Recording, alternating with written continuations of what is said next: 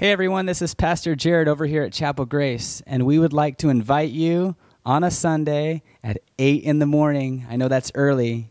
You will literally hear the roosters crowing over here. And we'd like you to come and bring a camp chair and gather with your families in small little circles and meet with us for church. We're going to sing, we're going to hear God's word, we're going to worship together, and we're going to fellowship. And that is needed more than ever before.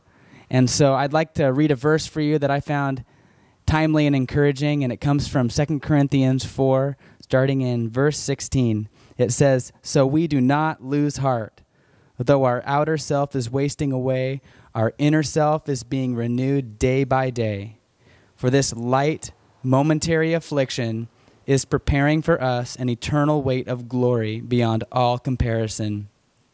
As we look not to the things that are seen, but to the things that are unseen. For the things that are seen are transient, but the things that are unseen are eternal." This is a light and momentary affliction that's not being wasted. It's preparing us for an eternal weight of glory beyond all comparison. We can't be focusing all on the things that we see.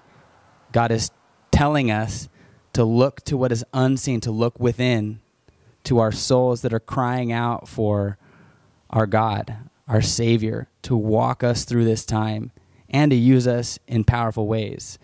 So we would love to have you join us at 8 o'clock.